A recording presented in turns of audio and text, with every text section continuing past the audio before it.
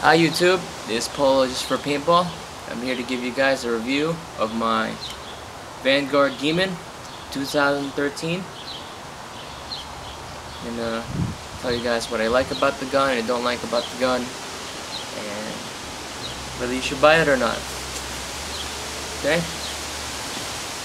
Start out with the gun. Comes with two 14-inch barrels right here. Very good barrels. Very good porting. Comes with a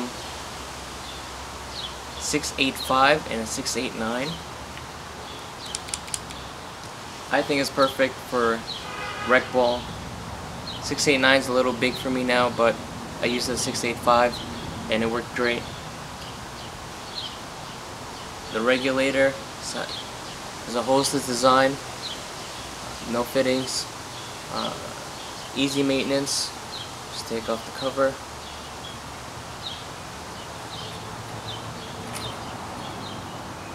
Okay. That's the piston in there. That's the bottom part, which you don't need to maintain as much. Piston and spring is there. Stick it right back on. Okay. Regulator is very easy to maintain. That's all you need to do is take that cover off and pull the piston out, re-lube it, clean the inside, and put it back in. So plus for that, very good size, comfortable to hold, whether or not you hold it a certain way.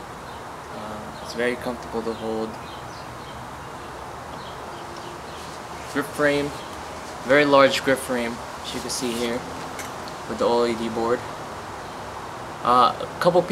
Some people tend to complain about the trigger, but it really reminds me of the CP trigger on my shocker, so I have no problem with it. It feels fine to me.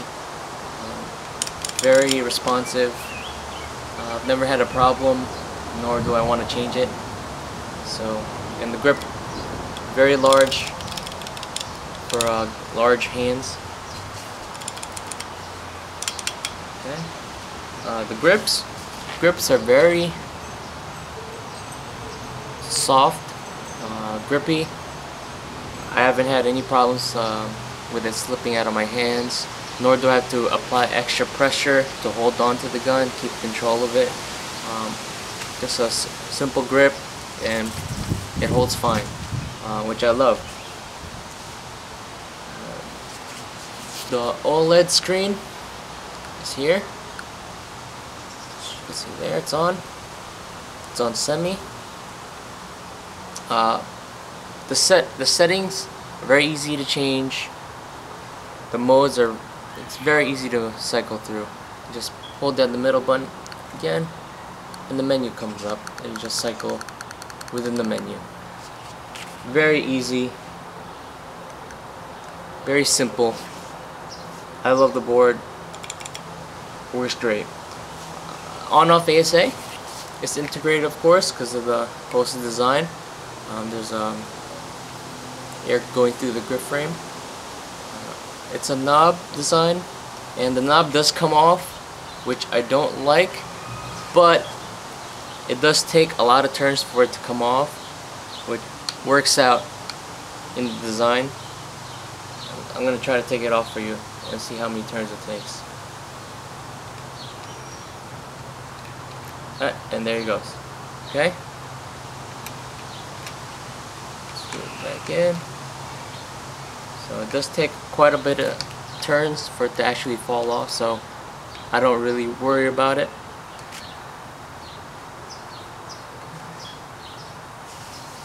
The body is beautiful. I like the curves. Nothing too crazy. It has nice lines. I love the whole look of it. It is a toolless design. You can turn this with your hand, as you can see there. Okay.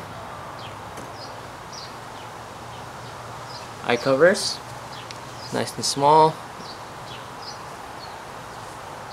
Okay. That has the detents in the eyes.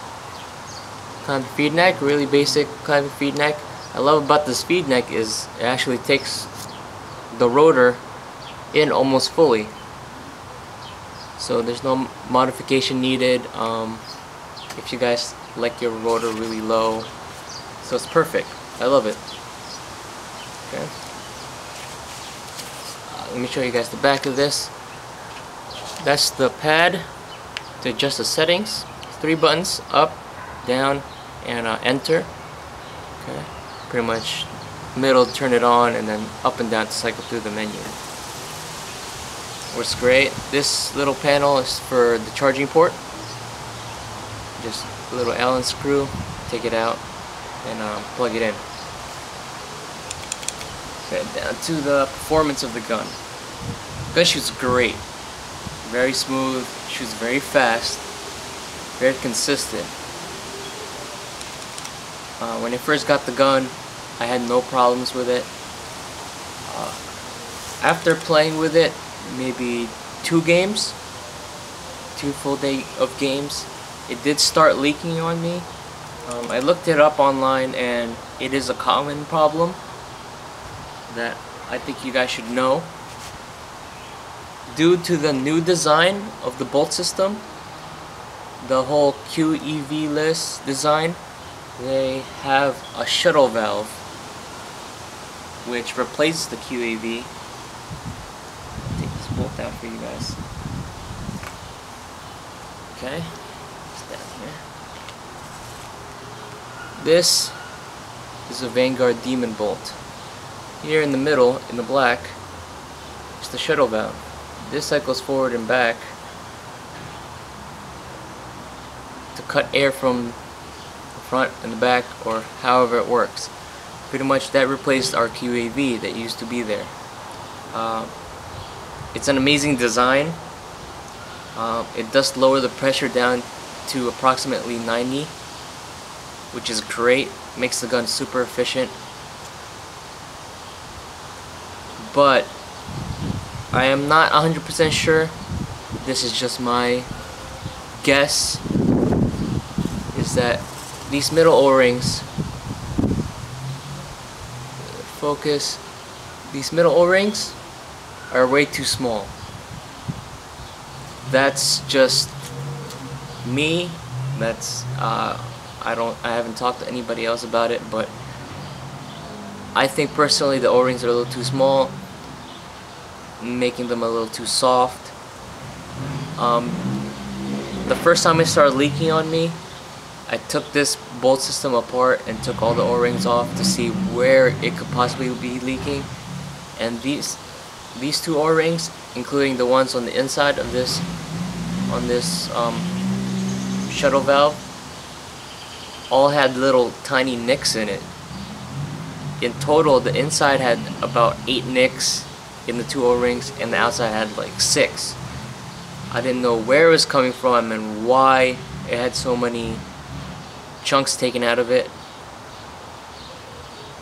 But my guess is the transfer holes, the air transfer holes, are getting caught on the O-rings and slicing a little bit of it. Either that, or when I put it in the gun, it's getting caught on the threads and getting little nicks in it. That I would understand, but it being nicked on the air transfer holes, I don't see why that would happen.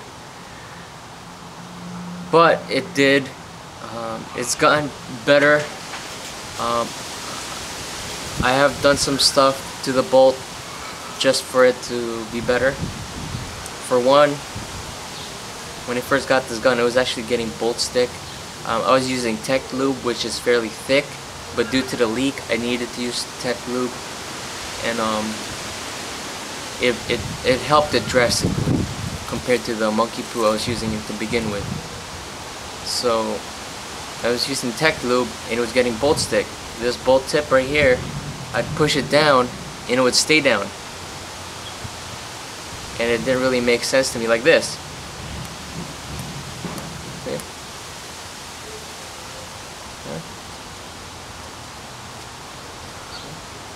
It's getting stuck.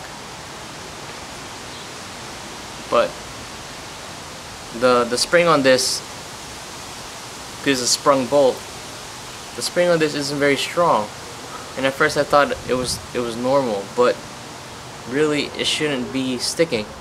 So what I did was I actually polished this bolt. If you see, it's a little bit shinier than the other ones.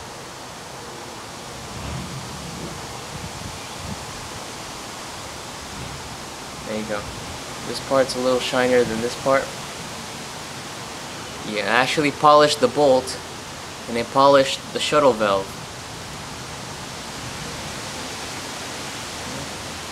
And I also polished the inside of this can. Because there was a lot of scratching. There's still a little bit of scratching, but not as bad with the surfaces. And I knew that's part of the reason why it was sticking,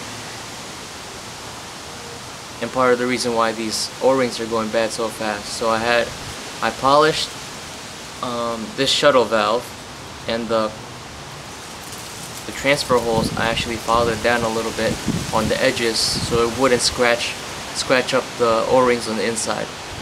So I did that, and I noticed there was no more nicks. Now it's just pretty much air getting through the O-rings when it does leak, which isn't often. After I did the polishing, the leak virtually went away, especially with the Tech lube. Right now I'm using Monkey Poo lube, and it still leaks once in a while, but you shoot a couple times and it goes away, and it'll be gone for a while, and it'll come back, it'll creep back. But when I use a Tech lube, gone. Not until maybe another day or so after. Now, I hate to have to do that, but it worked. It worked in my benefit. I was worried I would get some leaking issues, but I had no problems.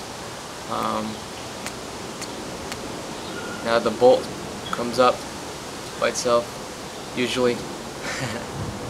It's low on lube. I haven't lubed it in a while. I just got finished shooting it around, but it's great. After that, it shot great. I was able to lower the dwell. Default was 15. I lowered it to 13. I'm sure it'll go down some more, but I do want to break in the O-rings a little more before I do that, because I did replace the O-rings again. So I do want to break that in again, and I'm sure I can lower it down to at least 11. If you are planning on getting one, just be careful with these O-rings. If you notice, I changed the outer O-rings to these green O-rings. These are HNBR, I believe they're called, and they're super tough. When I first got it, I was getting them scratching the thread, putting them in. Now nothing, no scratch. I can take them out, put them back in. There's no damage on them. They just last longer. They're just a little tougher, just a little better. So that's what I suggest. If you see here, HNBR O-rings, and on the inside, that's actually in contact with this bolt, I have Vuitton O-rings, which is a little harder material. Not so much tougher, but harder. It'll make it smoother after it's broken in. It'll be a smoother sliding effect on the bolt, and a pretty good seal. So that's what I have for this. We'll see after it's broken in, probably a couple games, and it should be good. So excuse me guys, allergies. Anyway, so that's the bolt system. That's the only problem I've had with this gun, is this shuttle valve here. Other than that, the gun shoots great. The board is great. Everything that comes with it is great. It comes with a nice leather case, a nice CD manual. You just have to put it in your computer, but it's a nice thorough manual. Everything fits on it perfectly. It's really made for professional play. If it wasn't for this, I would give it a 10. or at least a 9.5. But due to the leak, I would give it a solid 9. Because after I polished it, I mean, I guess for the everyday person that is not able to polish it or doesn't have the time to get it polished, I would rate it probably 8, 8.5, just because it is a problem, and a normal paintball player, I guess, wouldn't bother even thinking about fixing it and just trade it back in. But I love it. It shoots great. When I was on the field, it was so quiet. So quiet. Shot so straight and so consistent. You guys can see in my video that I was loving it. But just make sure when you're putting this bolt system back in, you go the first O-ring in, and then make sure it's straight. Because I was getting that wrong the first couple times when I got this gun, when it first started leaking. Is that I was putting it in crooked, and I was nicking the second O-ring on these threads, and that's part of the reason why I started leaking. Okay. So there you go, guys. It's great. I love it. Definitely recommend it if you guys are willing to tech the gun. It's not as easy as it looks, but I love it. Thanks, guys.